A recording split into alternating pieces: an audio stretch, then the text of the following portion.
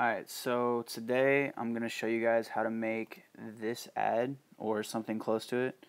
I shot the Remy bottle earlier. The picture that we're going to be using is one just right here. It just shot on my desk. Obviously there's a bunch that needs to be done to it. I'm also going to put this file up so you guys can follow along and do the same tutorial if you want. So just to get started, you obviously just open it up in Photoshop CC. Or any other version of Photoshop if you have it. We're not using any like CC specific tools here. It is a CR2, so it's going to open up Adobe Camera Raw. You don't really need to change anything in here. Since I try to make sure as much as possible that I wouldn't need to do anything with the actual RAW file itself, so just leave all this the same and hit Open Image. Wait for it to load. So clearly the first thing that needs to be done is you see this handle here as well as this shadow. This is all going to be taken care of, as well as this dirty ass table that's just looking awful. And I didn't use the best lens on this. I used a Tamron lens that's pretty fucked up, so it's not as clear as it could be, but it'll work for the example that we're doing.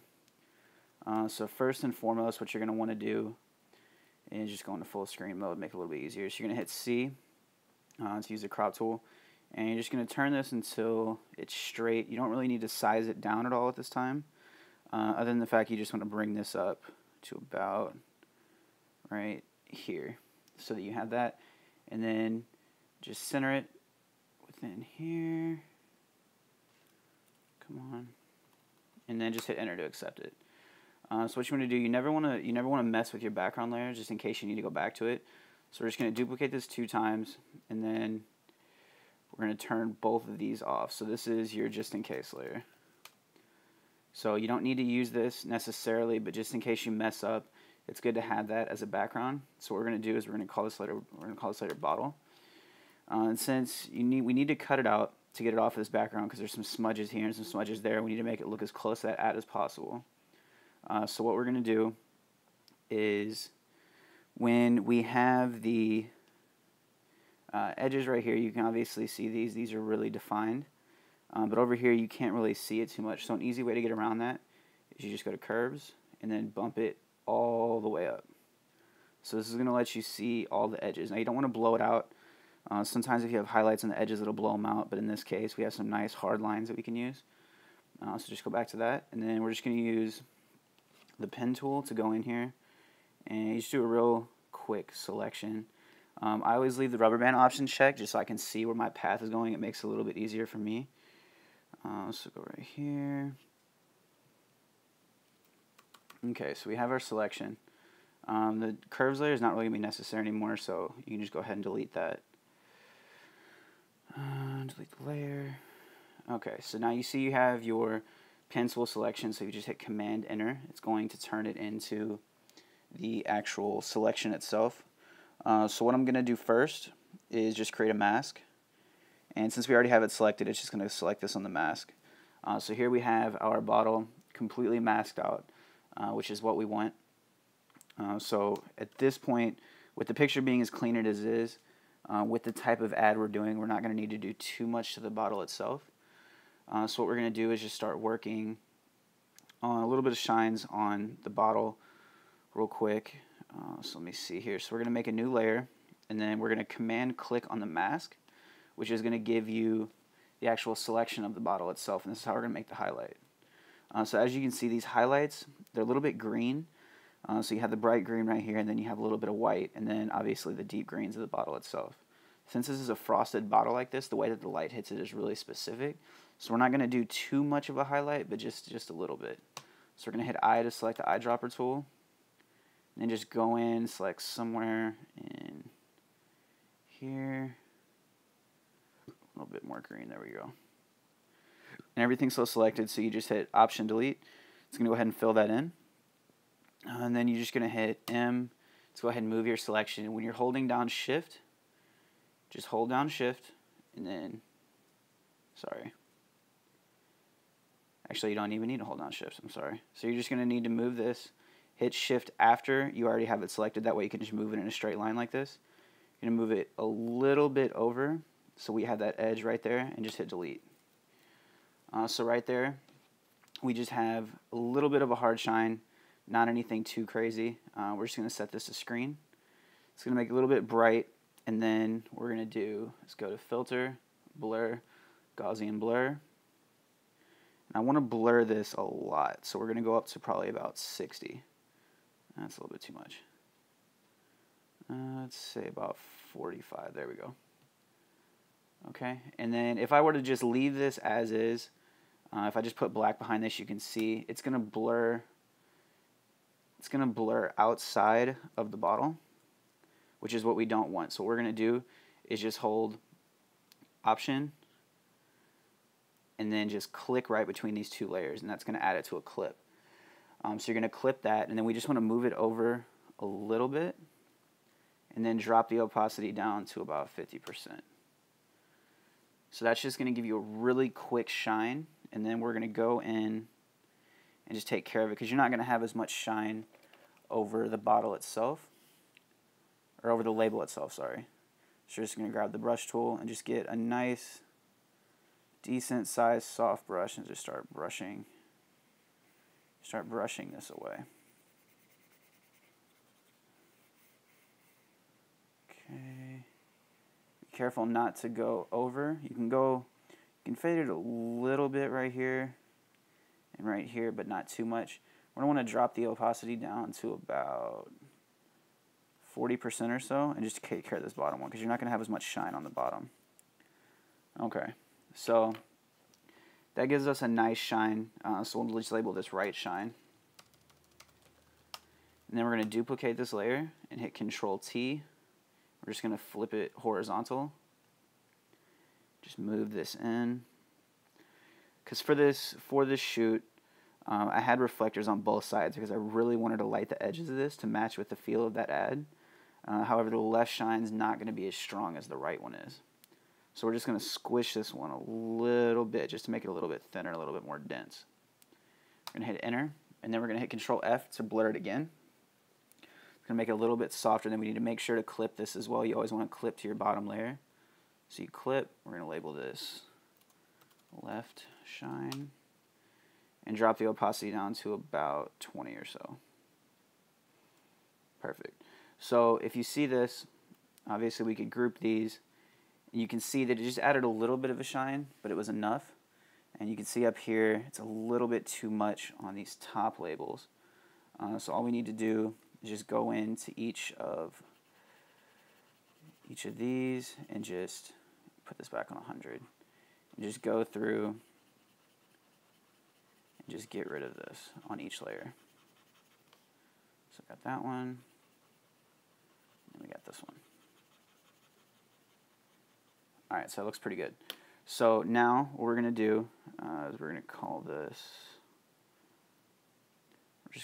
this, bottle cutout. Alright, what I'm going to do now is just get rid of this layer. And that's only going to be for right now. So we're going to hit Shift, Option, Command E. That's going to merge all visible layers into one layer on the top. So this is going to be your reflection. I'm just going to label this reflection. And then we can turn this back on. So when you have a reflection, it's not going to start at the exact bottom, so it's going to ride up a little bit, somewhere around this area generally, just like we had in the original picture. So we're just going to hit Command-T, and then we're going to go to right-click and just flip it vertical. So it's going to flip it exactly vertical, which is what you want. You just hit Enter. This is probably the easiest part of the entire process. So we're going to put the bottom of it to about right here, which you can see is a little bit underneath the label, and then we're just going to move this behind bottle cutout, and we can hide this. There we go. Wait, hold on. Sorry, I confused myself. Okay, so we're going to have the reflection behind the bottle, and then the bottle cutout shines right here. So we're going to drop the opacity to about 50%. And we're just going to go in with a layer mask, and we're going to hit Command-I to invert the mask. That's going to make everything black. And then we're just going to grab a radial gradient with the color white. So you're just going to start at this right here, and you don't want to get too much, but just hold Shift so you have a perfect circle. Try to get as in the middle of the bottle as you can. So what you need to do is just go right here and just keep going until you start seeing reflection. So you're not going to see a crazy reflection, but it's going to be just enough to where you know that it's on a glossy surface. Okay, so if you look at this, let me see here.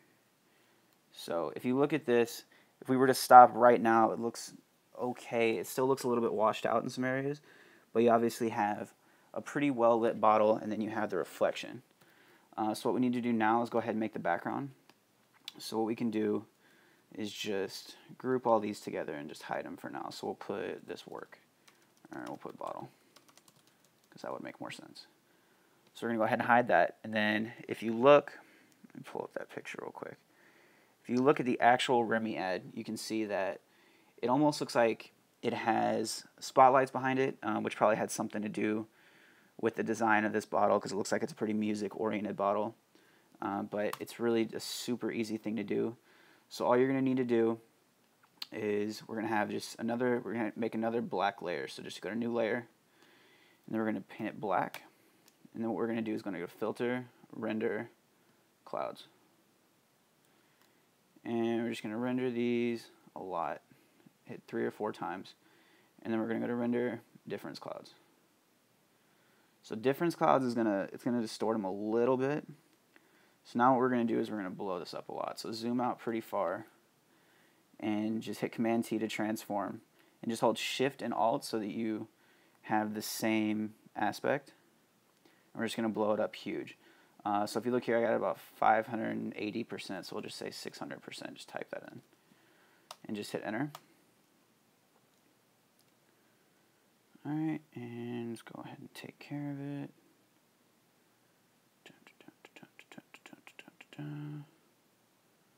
Okay, cool. Alright, so what we're going to do now is we're just going to hit C and then make sure the delete cropped pixels is selected, because what this is going to do is going to get rid of all the extra stuff that you have. It's also going to delete whatever pixels are outside of the canvas for the bottle as well. But we don't really need to keep those there at this point. We could always just remake the reflection in 2 or 3 steps if we needed to. So just hit enter. This is really going to help the size of your PSD as well. You're not going to have to worry about as much data. So we're going to hit enter.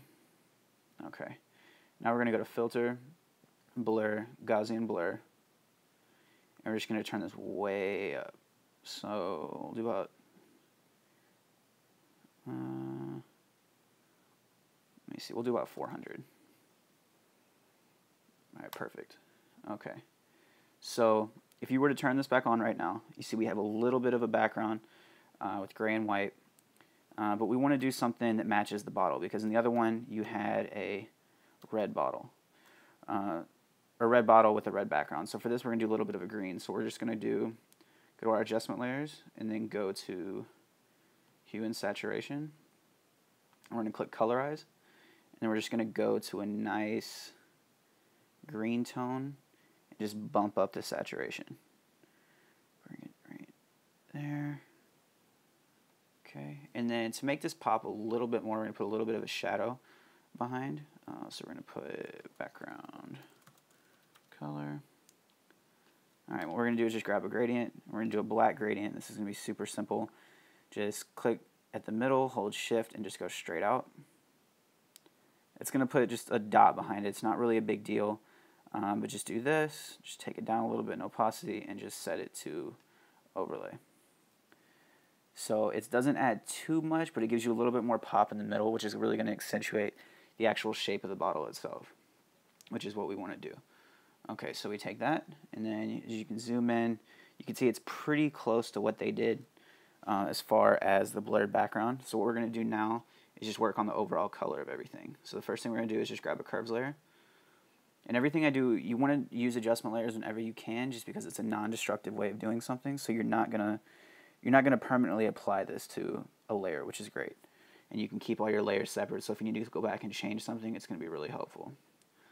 So what we're going to do is we're going to bring down the bottom a little bit, make it a little bit darker, and then we're going to bring the highlights up a bit. It's going to bring a little bit more clarity, and it's going to bring a little bit more sharpness to that bottle as well. So you don't need to do too much, obviously. We can go into the green and bump the greens a little bit. Let's make those a little bit, that's too much. Just a little bit. And as you can see, the red and everything is not really going to be affected because we're just messing with the green channel right now. Okay, so go in here. And then the last step, we're going to do one more curves layer. And this is going to be an easy way to do a vignette. Now, if you have Lightroom or if you do this in Adobe Camera Raw, it's as simple as just using the post-crop vignette, but we don't really want to do that because we obviously didn't do that at the beginning and we changed the background. So the easiest way to do this is just pull this as pretty far down, and it's going to darken the whole image. What we're going to do is this mask right here, we're just going to grab a really big soft brush. There we go. Pretty large. And we're going to put it at 100%. And we're just going to paint over the bottle itself. And what this is going to do is it's going to darken the edges, but it's going to keep the bottle pretty bright. Okay, bring that up a little bit. That way our bottle isn't affected. Come on. I don't know why it keeps going down. There we go. Okay, so if you turn this off and turn it back on, you can see it added a nice vignette to everything. So we just made a Remy Martin ad pretty easily. So you can just hit F, hit Command 0, and as you can see, it was not exactly like the Remy Martin ad. Obviously, we didn't shoot this with a medium format camera that was ridiculously high resolution and a ton of lights, but I used some poster board and pretty crappy lens and one strobe light. So in a matter of speaking, this is pretty damn close. So like I said, I'm going to leave the CR2 file in the description on this so you can download it and work along if you want. And if there's any tutorials you guys want me to do or show you how to do a specific method, just leave it in the comments and I'll get back to you. Thanks.